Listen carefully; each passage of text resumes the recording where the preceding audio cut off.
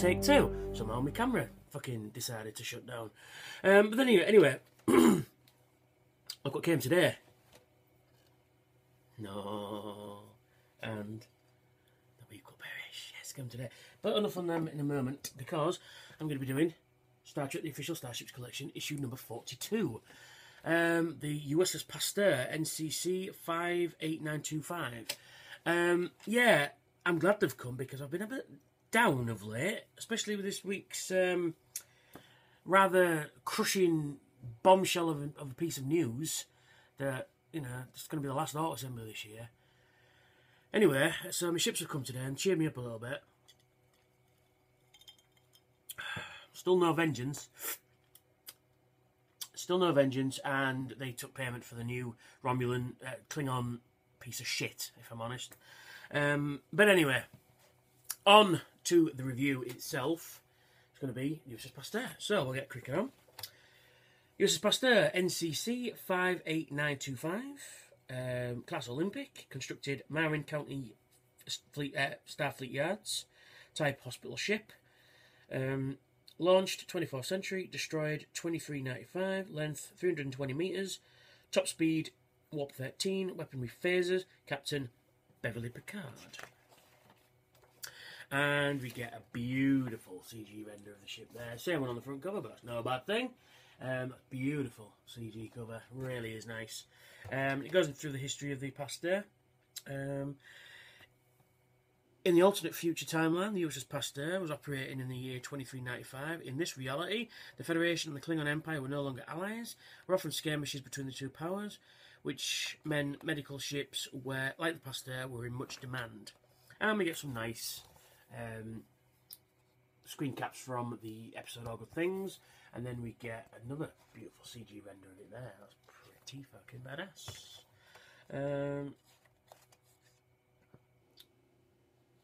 Yeah, and then we get the tech specs, which are always nice to see. I always like these. I like to see the top view version, but that's the underside.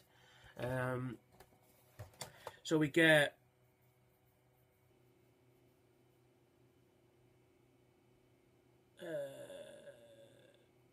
you know, we get all various you know, basically stuff that we already know. There's no new information. It's just pointing out like deuterium patrol, deuterium fuel, port, deflector dish, main bridge, you know, the usual. Data feed. Although it was never seen on screen, the Olympic-class hospital ship also existed in the normal timeline from the in the form of the USS Nobel, NCC 55012. The ship fought in the Dominion War and in 2374 it had reported numerous casualties to Starfleet Command. Spherical hull. Beside the Olympic class, the only other Starfleet vessels known to have spherical hull were the Daedalus class starships, in service in the latter half of the 22nd century. According to the ship's dedication plaque found on the bridge, the USS Pasteur was constructed by Skywalker Division at the Marin County Starfleet Yards in the San Francisco Bay Area on Earth. Special dispensation. In the alternate future, medical ships such as the Pasteur were among the few Federation vessels allowed by the Klingons to cross their border into Romulan space and treat Romulans suffering from Tellurian plague. And then he goes into the season 7 of Next Generation, explaining, you know, how it's got, you know, it's the first Star Trek series to get 7 seasons. It goes through various episodes, strong women, you know, stuff like that, the home stretch, taking risk, guest stars, end of an era, all that sort of stuff. And we had some good guest stars. Guest stars. We have Paul Severo from Goodfellas, Paulie playing Worf's adopted brother, a stepbrother even. Is that adopted brother, stepbrother, whatever, something like that. Reg Barkley makes an appearance. A very young Kirsten Dunst pops up. Robin Curtis, who played Savick in Star Trek 3 and 4, pops up again. Roll Aaron pop again. And we've got Image from the Lower Decks, which is a really good episode. I'm not going to spoil it, but you should go and watch it. And then we've got more images as well. It was an idea that we're going to get the Iosians from a piece of the action in imitating Kirk and Spock. Unfortunately, that never happened. Then they also recycled the idea for the 30th anniversary special episode Deep Space Nine, which ultimately came Trials and Tribulations, which has been cool. And then you've got Tasha Yar makes a reappearance in the series. This is because in the All Good Things, there's 3 timelines. There's just before Encounter at Farpoint. There's present, which is season 7, and then the alternate future, which is what this ship comes from. And then we've got the last images from Next Generation, where Picard joins the Weekly Poke again. And then we see sort of bookends itself with Picard on trial again with Q, saying that he never really, they were always on trial. The season 7s were them always on, all 7 seasons were them on trial, which is a nice bookend. It starts how it ends. It ends how it started, which is pretty cool. And there's an image of Ambassador Picard there as well. So, and he goes through all different things as well. And then he goes into building the model of the Pasteur as well, the studio model.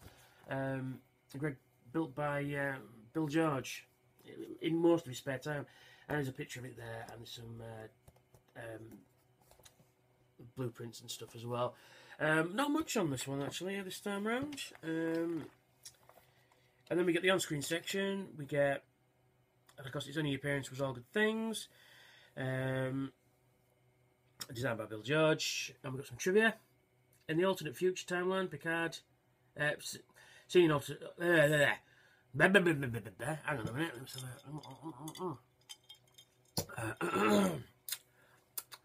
Right, let's start again. In the alternate future timeline, seen in All Good Things, Picard became an ambassador before retiring to live in France. Meanwhile, Riker became an admiral. Data was a professor at Cambridge University.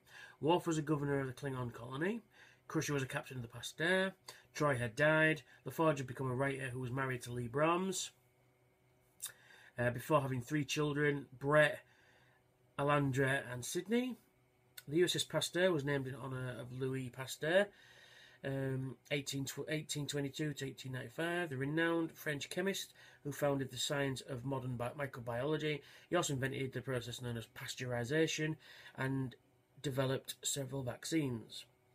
In early production of All Good Things, the USS Pasteur referred to as a Hope class after the USS Hope, AH-7, World War II hospital ship. This name was the suggestion of Don Beck, who produced the promotional commercials for Next Generation. It was later changed to an Olympic class vessel because the model had already been built and named by Bill George. And then you get the underside of the hull on the back there. It's a very good magazine this week. Very good, very good, very good. And we get the rather spectacular model this time round. See, now, I've noticed something, that the ships that you don't normally get, such as this one and the Grissom and stuff, have been some of the best ones. The Enterprise B was a massive letdown. This one is fucking brilliant, pardon my French. You've got, look at all that detail on there, all those paint apps, all those windows, all those, well, there's no Aztecing on there, but I don't think, no, but there's actually a little bit, there's all these red lines, there's the medical symbol on the front there and on the sides, both sides. There's no clear plastic in the deflector dish bit there, but there's some clear plastic in the nacelles, because I think you can see that, yes, you can. But look at the detail on this one, it is spectacular. They haven't put any in the impulse engine, which is a bit of a shame. But, overall, it's very good. It is amazingly accurate. It is fantastic. It's nice to see. Again, this is a ship you never, ever, ever see. I think Attack Wing are doing it as well. But still, it's just... It's wonderful. It looks exactly like the CG I've just shown over there. The CG images that are in the magazine, it looks bloody brilliant, if I'm honest. It looks fantastic. I've got no flaws with it, except the deflector dish and the impulse engines. But other than that, that's not really... That's just nitpicking. I mean, look at the detail in the hull there. Look at all those windows and all those escape pods. You've got all the register number on there. You've got the medical symbol and stuff. Brilliant. Absolutely fantastic. The detail is amazing. They could have put plastic in the strips there. But then again, if it's not an open nacelle, it's only on the inside. I'm not too fussed about that. Very good. Very, very, very, very good. Well done. Well fucking done. And it comes with the connector piece. And of course the display stand, which says... Ah, it's fucking phone. Anyway, yes, as I was saying, I was rudely interrupted. If you are cherry picking and you're only getting, like, say, the Federation ships or only ships that you want, my advice would be to get this one. It is really nice looking. It looks fantastic. It really does look good. So that's me for this video, and I will catch you all in fluidic space, where your galaxy's impure. Bye for now.